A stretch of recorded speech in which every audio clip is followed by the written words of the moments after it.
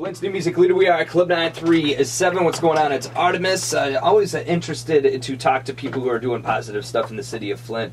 Obviously, you know, ever since I moved here, the water crisis has been glooming over the city, and a lot of people outside of Flint seem to think that there's nothing going on positively in the city, and that's why I wanted to get Chris McLavish in the building. What's going on, man? How are you? I'm doing all right. How you doing today? I'm good, man.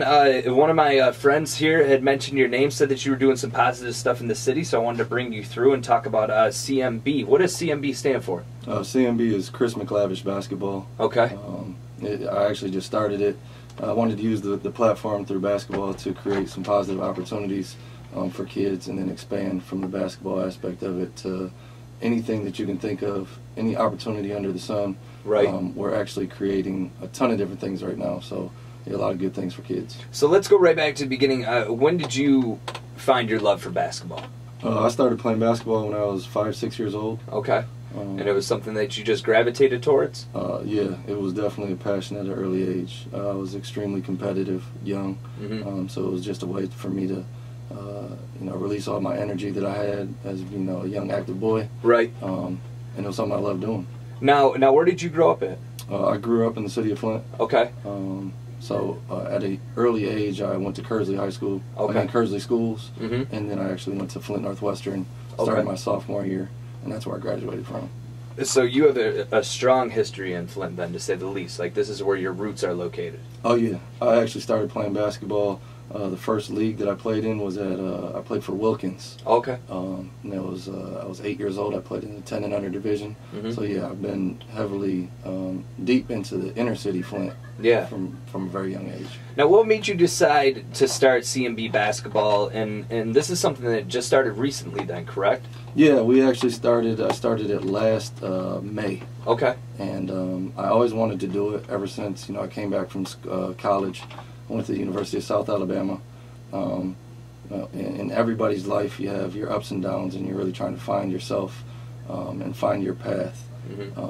So it was always in the back of my head to say, you know, I'm going to give back because I didn't, you know, fulfill my dream with what I wanted to do. Yeah. Just because of poor decisions that I made. So I had to eliminate, you know, all the negatives out of my life and really focus on being positive. So it was probably about 8 years of planning and getting myself away from certain elements and certain people and certain groups to understand how positive and where I needed to go to change my inner circle to be able to do this. And now you're doing something to where you plan to change the city, or at least the outlook on the city, and that's one thing that I really appreciate, because you know, you can find a lot of things positive and something negative. You know, you look at the city of Flint, and it really does have like this dark cloud over it as a city that is nothing but murder, drugs, and bad water.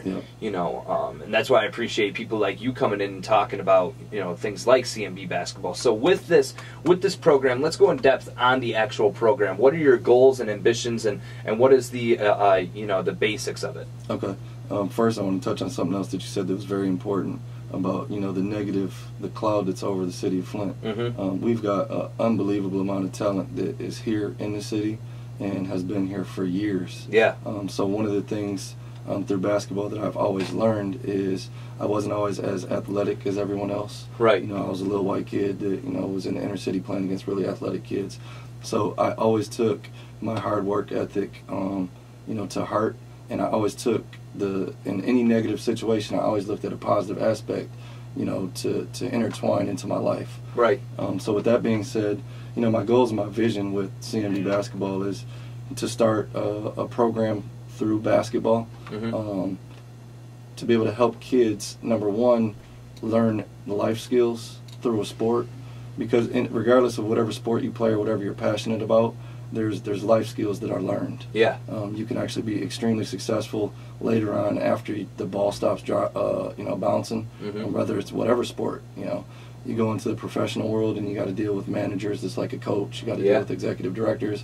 However you go, as you move up in the corporate world or in life, everything's not going to work out the way that you want to. Yeah. So the adversity that's faced in front of you, you got to figure out, hey, you can either let that dictate what you're going to be as a person, or you can say, you know, my goal and dream is to do this, and I failed once, but now I'm going to take the positive out of it and make sure that I achieve my goal and my dream. And I think what you said was a really good point about when you look at like a team and a coach, it's just like that in work. Like I look at my coworkers as we're all on the same team, and then you have your manager, which is a coach, and then so that was a great way to put it. Now, as far as CMB basketball goes, if people want to get more information, where do they go, and also where is this all going to be taking place at?